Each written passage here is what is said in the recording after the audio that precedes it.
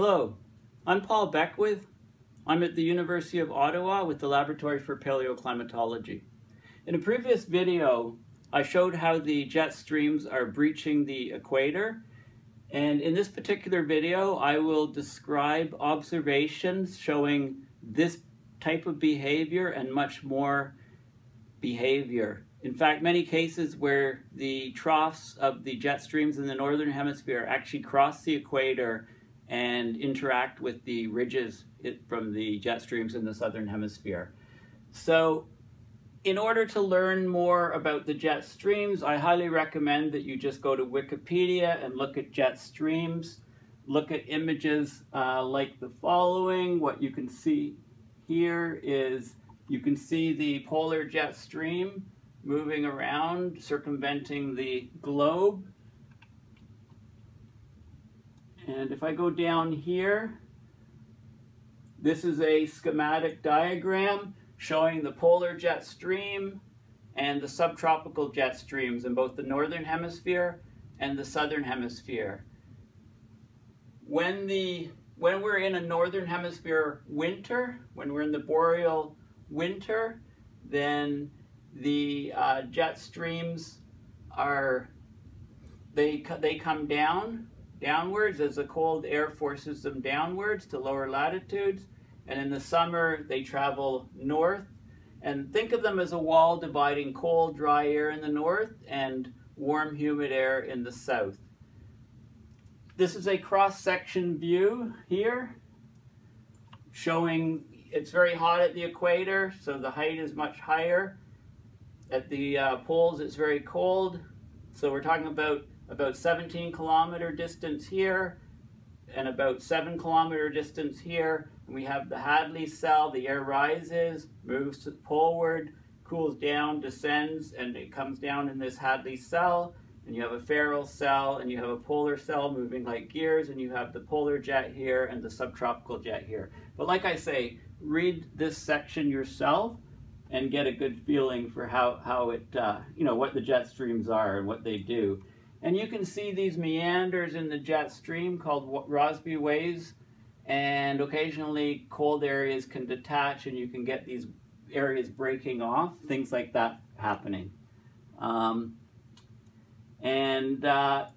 calculate why the system is set up this way, hot air rises, the equator is the hottest, the air rises there, knowing that there's 3 cells as a model of the global circulation. You can figure out which way everything is moving. You also have to know hot air, air moves from hot areas to cold areas, and the Earth is rotating, so things in the Northern Hemisphere are deflected to the right by the Coriolis force. Okay, so now on to the observations.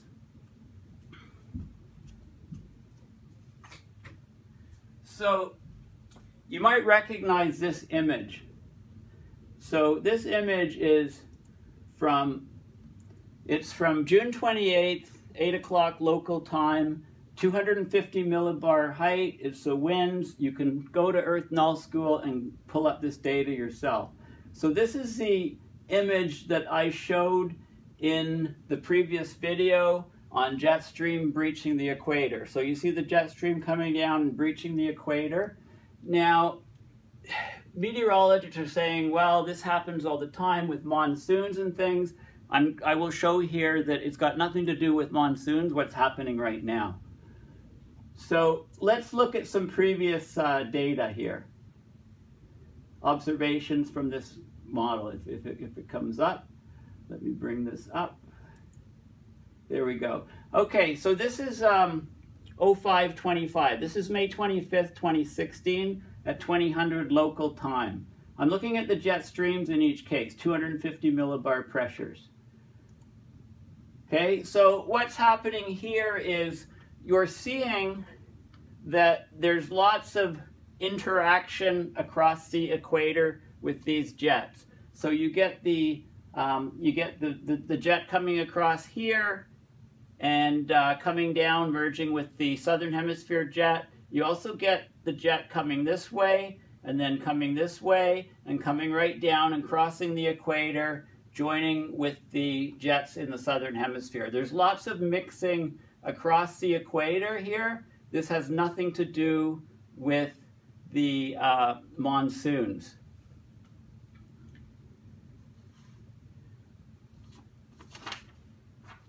Okay, so let's look at the next case. Okay, so this is back in April 18th, 2016. Once again, the jet streams, these are all of the jet streams. And in this case, what you can see is,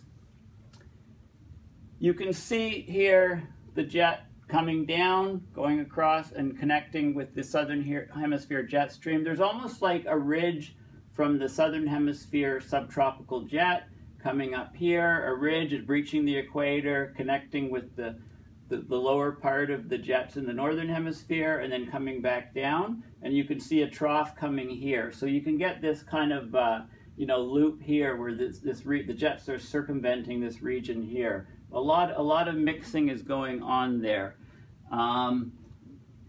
What I want to show you is, this is the 18th. I'll go forward a day by clicking here and close the menu here. And now you can see what's happening. The pattern is changing. You get a trough coming here in the Northern Hemisphere. You get a ridge coming up here in the Southern Hemisphere, and they're combining here.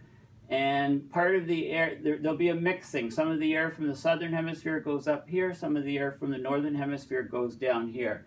You know, a clear exchange of energy just to the west of South America. Once again, nothing to do with the monsoon, but remember, we have an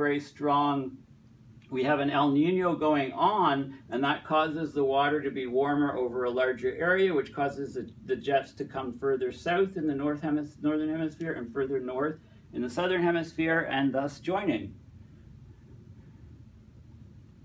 And if I go forward another day to here,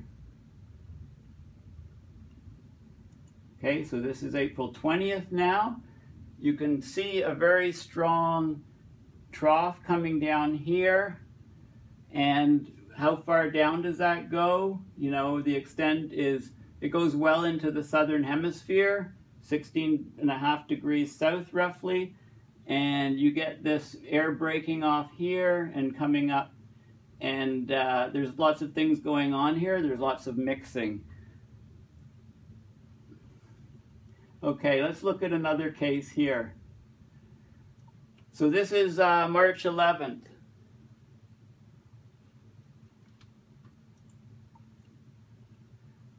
Okay, so what do we have here happening? Once again, there's a lot of activity around South America. Right, the water is very warm, not just at the equator, it's spread out over the Pacific. Very strong El Nino happen. And so you get a dipping down here, a trough here, and it connects with a ridge here, mixing the air. And then you get some other things going on here. Okay, let's just keep looking at other cases here. Okay, so now we're March 3rd. And what is going on here? First of all, remember the model that I showed you, showing the polar jet and the subtropical jet? Well, that's a theoretical model. I mean, what's happening here is, as you go up through the entire, from very low latitudes, almost at the South Pole, to very high latitudes close to the North Pole, you get very high winds. In fact, the winds are, in these areas here are 60 kilometers. These are a couple hundred kilometers, 250 kilometers an hour. So, but you're getting lots of splitting of the jet stream here, where you have a trough and you have a ridge. You're getting a lot of, in fact, this air is coming here and it's creating another ridge. So there's a trough here and there's a sub-trough here, well into the Southern Hemisphere. I mean, look how low this is going. Almost 30 degrees south. Because of the curvature of this isn't really part of the Southern Hemisphere jet stream. This is really an artifact of the Northern Hemisphere jet stream going down to 30 degrees south in the Southern Hemisphere. Tremendous tremendous mixing of air between the two hemispheres. And you see that this is a ridge from the Southern Hemisphere jet stream, and so the ridge and the trough are kind of merging here, and then we're getting the strong flow out here and a weaker flow up here. So this is very clear evidence of the interaction between the jet streams in the two hemispheres. Okay, this is February 29th. And what is going on here? This looks very complex, but you know, it certainly doesn't look like we have an independent operation of the two hemispheres, the high altitude winds in the two hemispheres. Here we get the ridge from the Southern Hemisphere, and we get a trough. We get basically the trough of the jet stream in the Northern Hemisphere, and part of it breaks off and follows the ridge all the way into the Southern Hemisphere. Very strong interaction here. In fact, the winds here are, I believe, you know, over 120 kilometers an hour. So that's, you know, about 60, 70 miles an hour, basically. Okay, so let's continue on to some more examples. You know, I encourage you to find additional ones yourself. I'm just going back and looking mostly of this year. Now, what is going on here? Okay, this is a very complicated pattern, very convoluted pattern. You know, what does it matter that the equator is there? You know, we're getting a complete mixing. The temperatures of the Arctic are so high, the jet streams have become so distorted, the El Nino has warmed the equator and all the oceans around. So this is what will happen in a much warmer world when we lose sea ice. There will be very, very little temperature gradient with latitude. The jet streams will cover that whole space, and they will mix and maybe set up stationary patterns, somewhat stationary with the Southern Hemisphere. But if the Arctic is still warming much, much faster, then it'll be a transitory thing and very difficult and complex. But of course, the jet streams are important. They guide storms. And when it's warmer, there's more water vapor in the atmosphere, so the storms are greater intensity. But here you can see sort of a sub-ridge here, another sub-ridge here, you know, a trough here from the Northern Hemisphere combining, and then you get, you know, you also get excursions over here. I mean, this is, you know, this looks nothing like the model that I showed you. This is what our present climate system is like. The jet streams are wildly distorted and acting like this. This is new behavior under our new climate, with our abrupt climate change. This is what we're seeing. I'm just showing you observations. I'm throwing in some interpretation, but it's mostly observation. Going back to February 20th, then you can see, you know, very strong trough here, you know, ridges. Once again, there's joining, and I could just go on and on and on. I'll just show you a couple more. So here we go, you know, all kinds of activity going on here. You could go up, almost take a cross section, and have very high winds at the 250 millibar height. So very high jet stream activity, but you certainly can't talk about, here's another example. And finally, the last example I have is here. So what does it all mean? Well, we know that the Arctic is warming very, very fast. We get Arctic temperature amplification. As we lose sea ice and snow cover, exponentially we get more and more warming in the Arctic.